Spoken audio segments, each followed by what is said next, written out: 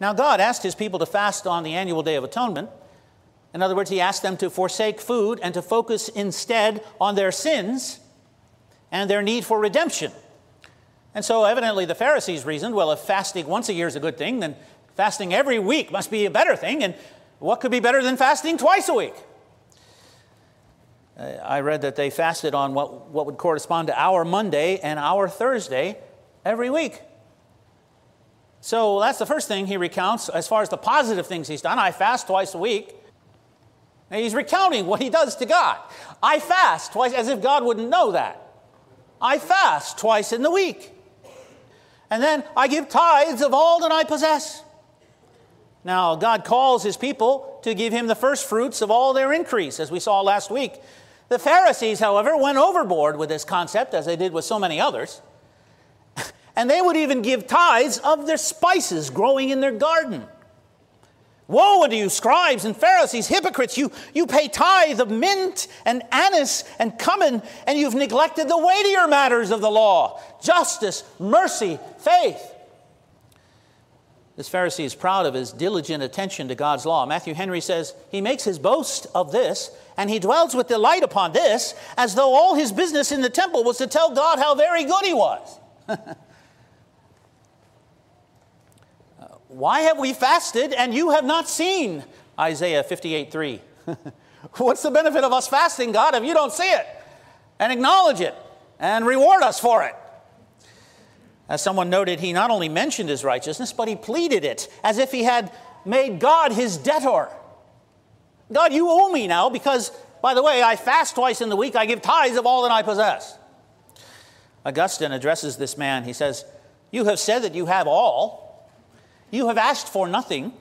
In what respect, then, have you prayed?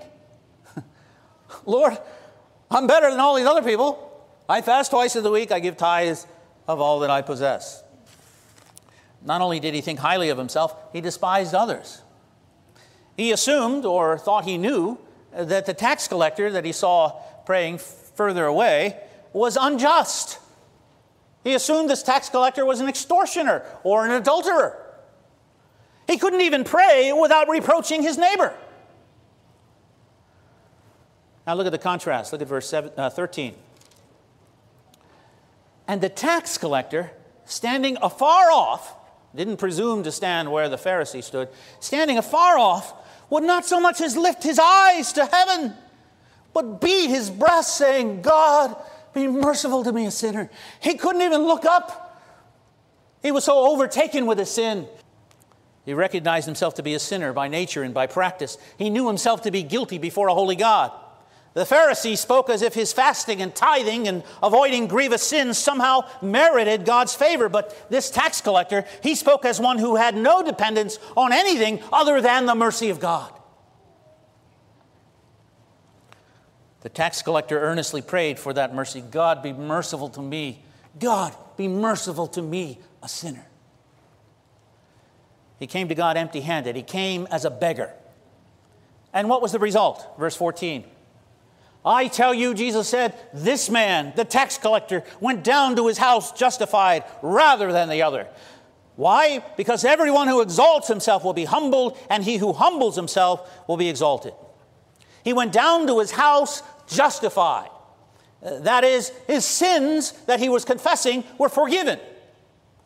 His genuine repentance, his utter humility, his desperation, his simple faith in God's mercy and grace brought the forgiveness that he so earnestly sought.